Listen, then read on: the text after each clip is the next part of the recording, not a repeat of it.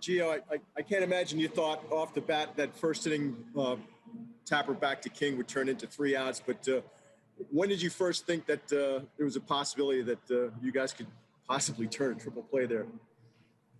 I mean, we were just trying to get an out. I mean, we get the opportunity to get 2, and then when I tag the runner, I turn around. We had the opportunity to get 3 outs, so that was good for the team. We can go next to Meredith Marakovitz. Hey, Gio, I believe it was that play down the line in the 4th inning. Aaron Boone says there's not too much that you do that surprises them anymore, but you did get some style points for the way you kind of watched it unfold sitting on the tarp. Just how tough was that play, and what do you think of his comments? I mean, it's not that easy how I look, but I just trying to get an out, just react to the ball, trying to do the best I can, and thank God I got that out.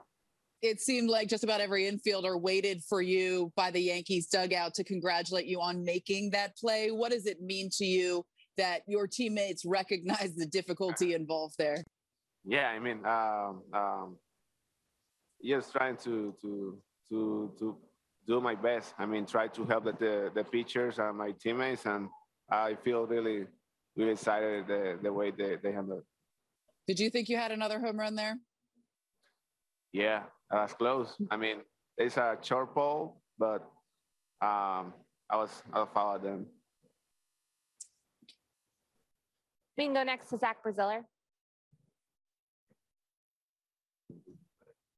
Gio, how important were the two, those 2 defensive plays? Obviously, the triple play and then the catch by Judge. You guys haven't always played great defensively this year, but obviously tonight was a little different. Yeah, I mean, the Judge play, I think that's the play that changed the game. That's bring more energy to the dugout, to us, and after that, we hit very good balls, and we win the game.